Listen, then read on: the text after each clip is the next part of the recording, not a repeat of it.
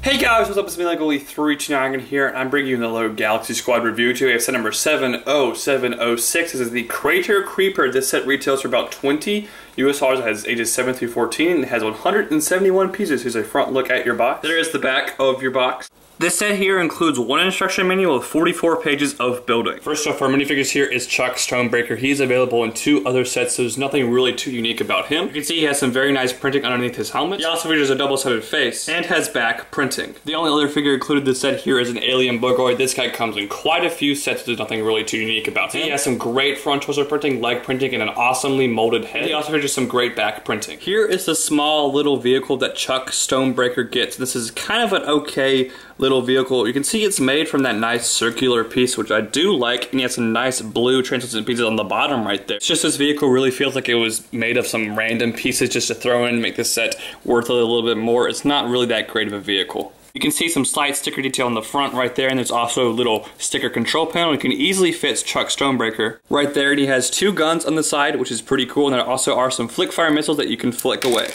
Here is the main portion of the set, the Crater Creeper itself. The Creeper has some pretty nice details going on. It has some really cool color schemes, mainly featuring that light green and dark red color. As I give you a bird's eye view of the vehicle, you can see it really resembles a bug. I'm not quite sure which bug they're going for, maybe an ant or some kind of beetle, but it does resemble some kind of creepy bug very well. As you move around the side, you can see there's some nice legs right here, which are pretty cool, and there's some nice features involving those legs, and I really like this back part here made in translucent plastic. Detail on top there is a sticker, and underneath there's a gun the Bugoid can use. I really wish LEGO could have included one of these pieces, but the reverse bottom one, because it kind of looks like it just cuts off a little bit, which is a little bit unfortunate. Creeper is identical on both sides. You can see there's some engine pieces there in that dark red color, which is really unique. The main cockpit area of the Crater Creeper isn't that impressive. There's a nice little sticker detail right there. You can also easily fit the alien Bugoid right there. On top, the Creeper does have 2 flick fire missiles.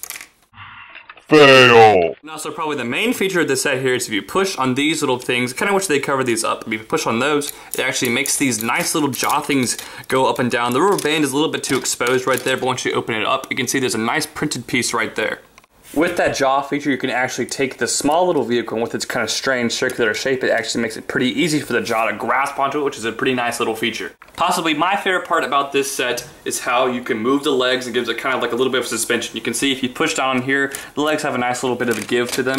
But I'm going to bring in the box for this set right here. And basically, these middle legs here, these legs can't move, but this middle leg one goes up and down. And it's really cool because you can have it stand very nicely on structures like that are uneven, which is a really nice added feature that LEGO included. Here is a quick size comparison for you between the Crater Creeper and lots of other Galaxy Squad sets. You can see the Crater Creeper is actually a very large build, which is a really cool feature about this set. Alright guys, so far words here on the Crater Creeper. I'm going to give this set a 7.8 out of 10. It's not really a great set by any means. The minifigures are kind of lame because you can get them in cheaper sets, which is a little bit disappointing, but it's a pretty cool design. You get some cool pieces in here.